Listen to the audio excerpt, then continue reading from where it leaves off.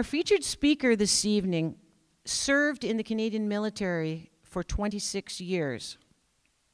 He specialized in wireless radio systems, radio warfare, and electronic warfare.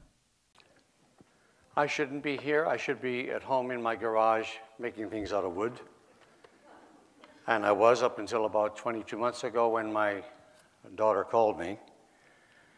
And she said, she knew that I was in radio communications for many years, but everything I did was covered by the Official Secrecy Act, so I couldn't, my family didn't know what I did. I did signals intelligence, electronic warfare, and radio warfare. So she knew I had like a radio background, and she said, Dad, do you know anything about smart meters? And I said, no, I don't. She said, would you mind having a look at it? Because I've heard some pretty nasty things. She's married and has 3 children, and so she was concerned. So I did. I had a quick look, and the very first thing I noticed was that the utilities are using wireless radio. That immediately raised an alarm in my head. I looked further and I realized to my horror that every smart meter has 2 radio transmitters inside, which the utilities don't tell you about. They only speak of one, but there are actually 2 radio transmitters inside. They're both pulsing microwave, which is the most dangerous thing to humans or any life form. I joined the Navy in 1952. The Russians started to irradiate the US Embassy in Moscow. Nikita Khrushchev was the president at the time. And they experimented for 23 years. I got out of the Navy 2 years later. So my period in the military embraced, or bracketed, if you like, very nicely, the Russian experiment on American embassy staff. The staff were in the embassy there for the longest 4 years, the shortest period of time, 2 years. So their exposure time was maximum 4 years. What you're going to be exposed to here is for the rest of your life. They experimented with the same frequencies that are being radiated at you from your microwave oven, from your cordless, your Wi-Fi, your cordless phones, baby monitors, and a few other devices which I'll cover. Two consecutive ambassadors died of cancer. A third suffered leukemia-like symptoms, including like beating of eyes. He had to eventually be repatriated to the US, where he subsequently died of those injuries. At least 16 women contracted like breast cancer. Virtually all of the staff came down with illnesses of some form, and they're listed there on the board for you. The shocking thing about this is the Americans found out about this within a year. Now, you would think that any democratic country would either defend their people or get them the heck out of there, but they didn't. They chose that opportunity to observe what was happening to their own staff, literally. They sent scientists over with instruments to determine what frequencies were they being irradiated, what powers, how long. They only did it for 6 to 8 hours a day, 5 days a week. They waited for 10 years before they finally told their own staff. Oh, and I should mention, the power they radiated, in many, many cases, was less power than you're using in your cell phone, your cordless phone, and your baby monitors, which I'll tell you about later. By 1971, the US Naval Medical Research and MRI, they had referenced 2,300 research articles listing more than 120 illnesses attributed to radio frequency and non-ionizing. By non-ionizing, they mean, like, for example, your X-ray, that's an ionizing radiation. Non-ionizing means simply there's not enough energy there to liberate an electron. In 1975, the US Defense Intelligence Agency, the DIA, it warned its own people, all of its staff, of the dangers of low-level microwave radiation, and told them of the illnesses ranging from microwave sickness, which they've known about for over 50 years, flu-like symptoms, depression, suicidal tendencies, to cancers and leukemia. We've known this for 50 years. We actually have known this for 60 years, but it's been kept secret. Barry Trower is a very distinguished scientist, British Army. My specialty was electronic warfare. His specialty was microwave warfare. His job, in part, was to debrief the defecting Soviet scientists when they defected to the West.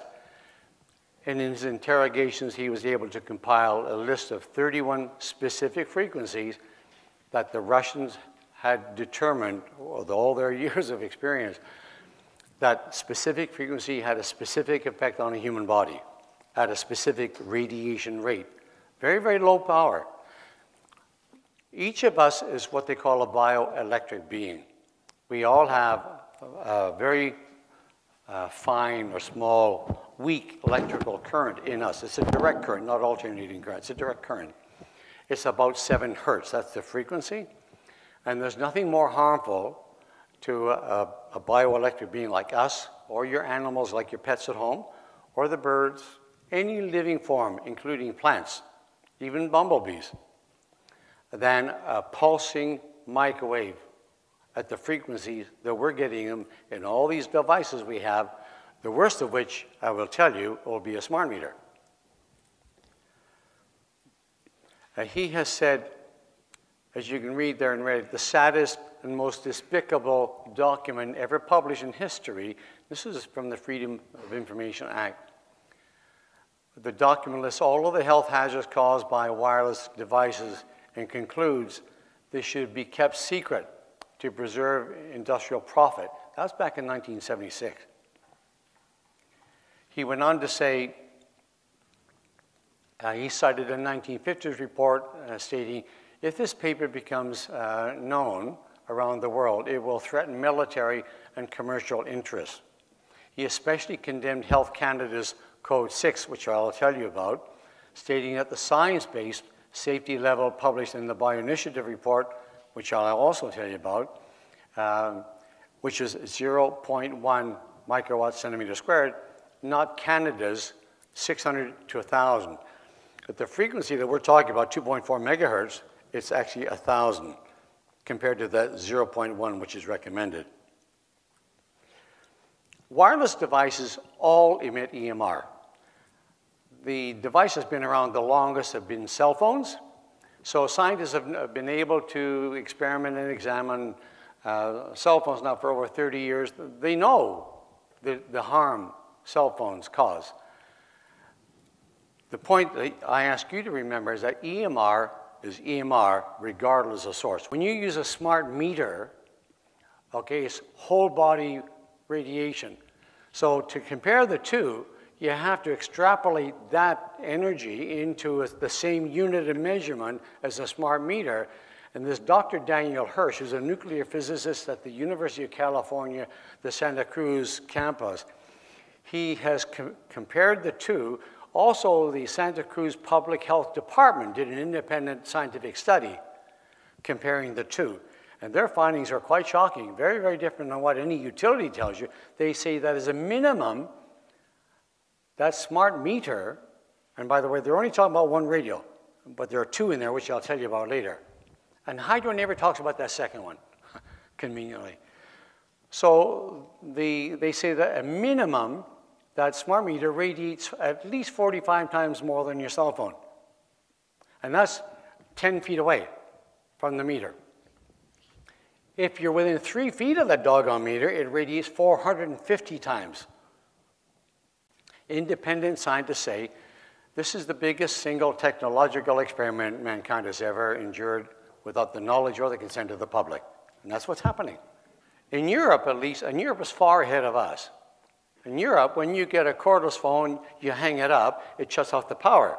Not in North America. Why? Because they can get away with it. People just don't know somehow. The most dangerous thing, second only to a doggone smart meter.